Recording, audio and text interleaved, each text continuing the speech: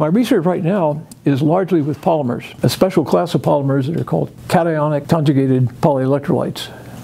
We synthesize materials and compounds that are antimicrobial. They kill bacteria, viruses, and also fungi.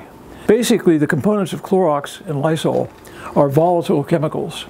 And if you put them on a surface and the surface is wet, they'll kill as long as the surface is wet. But as soon as the surface dries, they're not effective. And this shows what happens. This is increasing amount of bacterial survival. And the red line down here is one of our compounds. And you can see that there's no buildup of live bacteria. They're killed. We can coat a surface with our compounds, and it stays coated for quite a while. And that means, for example, in hospitals, you could sanitize just one time a day and not have to re-sanitize. It would be microbe-free.